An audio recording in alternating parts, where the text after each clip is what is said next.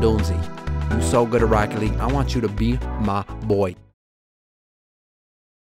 Previously on the tutorials. Jen, I'm sorry. I know I screwed up, but I'm trying, and I love you. Don't give me that look, Jen. This ain't easy for me. Get your life together, Michael. Get off each other! Troy, sup, man? Touch me. Yo, C-Block, you seen Michael? Michael? Man, I think I seen him heading up to Urban Nightclub. Get the hell out of my way. Michael? Michael! Michael!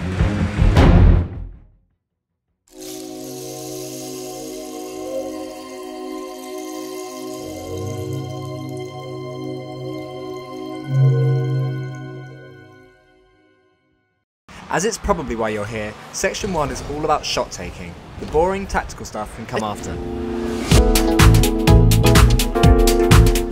The long shot. It's mainly effective against low-level keepers and open goals, which are pretty much the same thing, am I right? Guys? The following advice applies mainly to long shots. Although anyone silver or above should be able to keep them out, good long shots can lead to rebounds and sustained pressure. Just make sure that you always assume the keeper is going to make the save. That way you'll be on hand to win the rebound. Okay, so let's say the ball's rolling your way in the centre of the pitch. Now there's nothing wrong with a speculative long shot if you follow it up. But what's the difference between an easily savable shot and one that the keeper can't clear? The answer to that is the amount of arc on the ball and the power you're able to generate.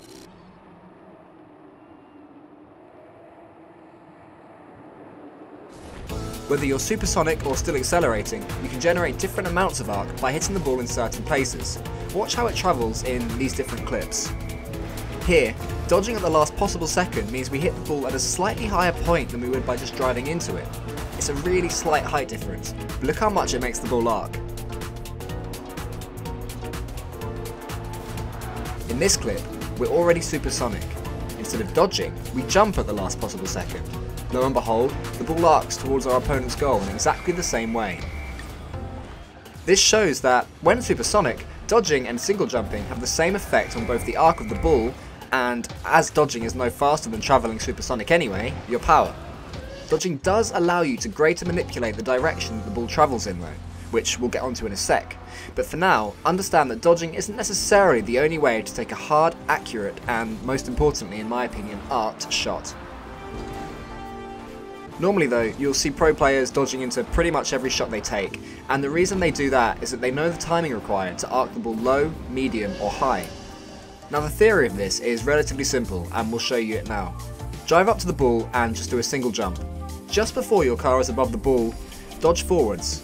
Obviously, it's going to catch the top of the ball, and the ball will stay grounded and just trickle along the floor. A less exaggerated form of this technique allows us to keep shots low, or hit them at medium height, or shoot the ball pretty much directly upwards and over a keeper from close range by dodging at the last possible moment. As your dodging improves, you can hugely alter the ball's direction and speed. Practice doing early, regular and late dodges to see the effects that each has on the ball. Jump slightly to one side of the ball and then dodge inwards to change its direction, like so. Practicing this can lead to gorgeous shots that the keeper will not see coming. A great example is Ryan's world famous, or at least I like them, angle shots. When he's at a tight angle, he likes to power the ball into the goal and time it so that the ball is still rising when it hits the back of the theoretical net. I've had those shots taken against me and they are very, very hard to save. So let's see exactly what he does in slow-mo. Watch when he hits it and what angle he hits it at. If the ball is bouncing, similar theories apply but with trickier timing. If it's rising, it becomes easier to hit the lower half of the ball and arc it forwards. Careful when shooting a bouncing ball though, because if you mistime your jump, you'll miss the ball's sweet spot. Now, as we've established, that sweet spot always changes. But let's say a ball's bouncing upwards and you need to keep it down to take a shot. You're going to need to jump earlier than you would if it was just stuck to the floor. If you don't, then by the time you reach the ball it will have risen, and you'll connect with the lower half of the ball and unwittingly send it upwards. Personally, I often like to double jump into the ball, performing my second jump nice and late to generate a tiny amount of extra little power if I'm not already going supersonic. Other players though, prefer to jump early and then dodge into the ball in mid-air at the last possible second. Both techniques can lead to nicely shaped shots. The main advantage of dodging, instead of jumping though, is that you can jump a long time before you meet the ball, wait for the perfect moment, and then dodge into it when everything is lined up perfectly. That also means that you can jump slightly to the left or right of the ball and then dodge towards it to change the angle of the ball. It's worth mentioning now that we're already working on a dodging tutorial that will expand upon these points and really delve into the game's somewhat bewildering physics, as you'll see. If the ball's far away from the goal, the most power you're ever going to generate is on the half volley. If you can, try and connect with the ball a split second after it lands. This is pretty much exactly on its bounce, either with a dodge or a single or double jump if you're going fast enough.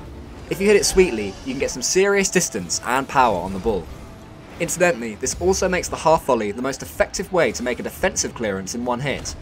Having the time and space to half volley is actually more common than you'd think, but obviously you have to be 100% sure that no one's around you before you dawdle and wait for the ball to drop. Otherwise, someone's going to nip in ahead of you and get it. Long shots are predictable. Here are some cooler ways to score. The tap and smash involves driving into the ball without jumping, lining up your car, then aerialing after it to tip it over any onrushing defenders and into the net. Tricky to defend and beautiful to witness, the tap and smash is a firm favourite of the pros. As the ball is travelling directly in front of you, it's even fairly simple to get a second aerial hit just after your first. All you have to do is keep control of your car after you make your first connection and readjust on the fly. The tap and smash wall hit is an advanced form of the tap and smash. Instead of looping the ball up and into the air, you're aiming for the area directly above the goal. As soon as it's travelling, aerial after the ball and hit it in on the rebound. The trickiest part of this shot is judging the shot off the wall. If you're in the lower rankings, try waiting for it to drop back over the goal and simply double jumping over the keeper.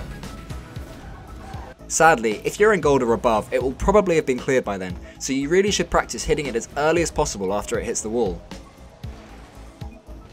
Even if you don't score, you can take the unfortunate goalkeeper out the game, and hopefully one of your teammates will be there ready to tap it in. The dribble. It's important enough in its own right that it can and it will have its very own SubParButInHD tutorial. For now though, we'll say that they're a great way to keep control of the ball, gain territory, and slow the game down if you want to. Not to mention the chance to make your opponents look like fools, which is always fun. To get started on dribbling, practice knocking the ball side to side and getting it to stick to the side of your car and rolling it around. Practice getting it onto your roof and driving forward. Remember that when you dribble, every inch you can travel gains territory. When your opponent eventually forces a 50-50, make sure you dodge at the last second. Your opponent's probably going to do the same, and there's every chance that the ball will balloon upwards and give your teammates an opportunity for a shot. If the ball's rolling up the wall, it should be obvious if it's going to curl out into the centre of the pitch. If it is, start aerialing before it does. You'll either beat your opponents to the ball and gain some serious territory, or if you're good enough, you can even get off a nice aerial shot. If it's sticking to the wall, you can wall ride and jump when necessary. Again, more to come in future videos, and they're important because confident wall play is what really separates the Cookses from the Cool Coals. What? Who wrote this? The half volley is the likeliest way to score from your own half. Dodge into the ball just after it lands and you'll clear it with all sorts of momentum. Even if you can't send it goal bound, it's the best way to clear the ball in general. Way too often in standard solo do we see players try to aerial the ball unnecessarily. If no one is around you, take your time and hit it at the perfect moment. Now we know we mentioned the half volley before, but it's worth mentioning again. With these moves under your belt, you'll find yourself putting opponents under more pressure than ever before. But just shooting isn't enough. Sometimes, you're going to need an improvement on your general attacking play. Hey, that's a sweet name for a section! Regular shots, while great on a night out, won't necessarily mean more goals in Rocket League. If the opposing keeper is making your life hell, you'll need to bring your idiot teammates into play. Let's see what happens here when I pick up the ball from midfield. Instead of whacking it aimlessly in the direction of the goal, I dribble it up the corner. Now, normally the keeper would tackle me on the wall, but as I plan ahead and nip it in front of him, I'm able to take him out the game and roll a ball along the goal line. Not even my idiot teammate can miss that. If your teammate's in space, you needn't even use the wall. Just hit it towards them and await their redirect. Beautiful goals can be scored just by looking for a teammate before you make a clearance. As soon as you hit it their way, and depending on where your third teammate is, bomb forward, try and take advantage of the sick touchdown they're inevitably about to get and whack it home. If it's on the wall, the same principle applies. You're rarely able to score by jumping off the wall, unless you're Cooksir.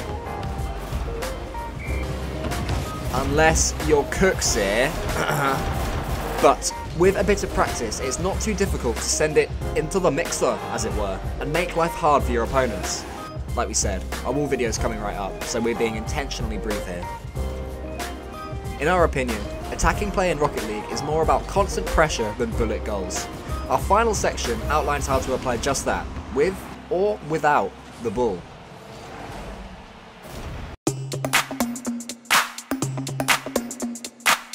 If you lose the ball up top, there's rarely a need to head straight back to defense to pick up boost.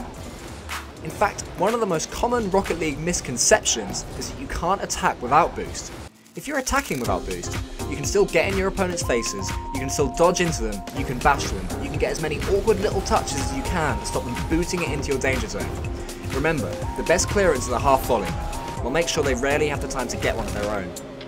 Depending on how desperately you need a goal, and your own style of play, you should usually leave one player back to capitalise on any half clearances. If the ball does slip past you, your teammates can take over, finally allowing you to retreat. But when that does happen, and it will, you shouldn't necessarily head back to your own goal for boost. Instead, look for the boost pill on the halfway line, and then turn back around, ready to get back into the action, yet far back enough that you can turn and defend if you need to. Eventually, the ball might pop out for you to start attacking again.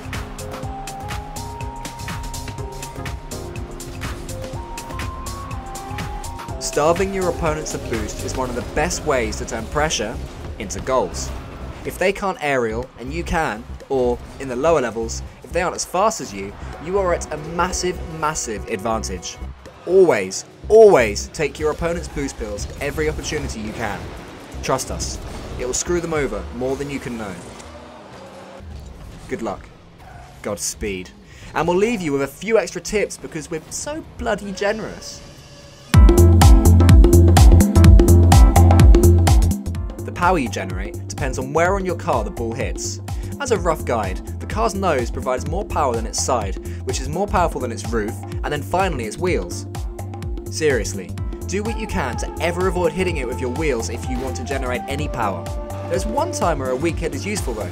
If you're above the goal and you need to knock it down directly below you, hitting it with your wheels is a great way to cushion the ball. If your timing is good enough, you can generate crazy speed when the ball's travelling perpendicular, or sideways, for those of us who had their education in America, to the car.